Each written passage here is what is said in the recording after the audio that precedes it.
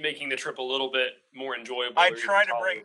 I don't go, absolutely crazy. But my background is like I used to play in bands, so I think we calculated in 1 6-month period that I was managing this artist, and we figured out that in a 6-month period we had driven close to 50,000 miles in like 6 months. So that's crazy. The open roads of the United States I'm no stranger to.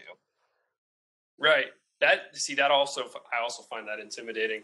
So you're talking 50,000 miles in like a, not to focus on the past, but in like a tour van, like some kind of like. It was actually a one of those.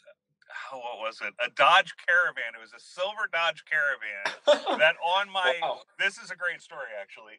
I'm ready. On my grandfather's deathbed, he basically, turns to my uncle and says, I want you to have the caravan or whatever it is, And my uncle's like, gee, thanks, Dad.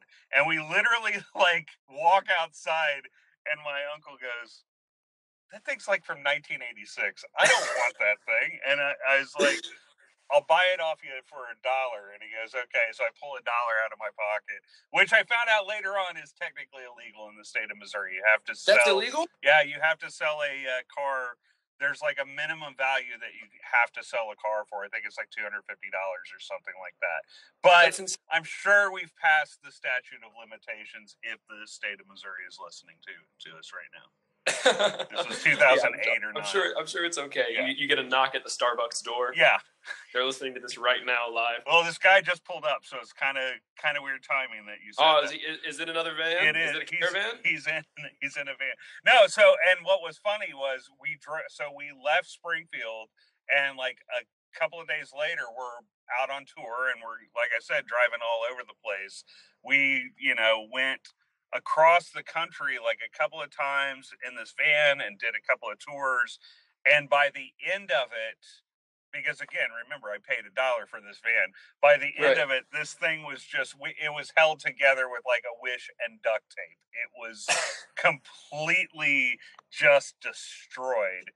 And tell me you didn't break down on the way to a show or something. We never broke. I blew a tire one time, and so my artist had to jump. He was a guy named Andy Ziff out of DC, ZIPF for your listeners, and he was incredible voice, incredible talent.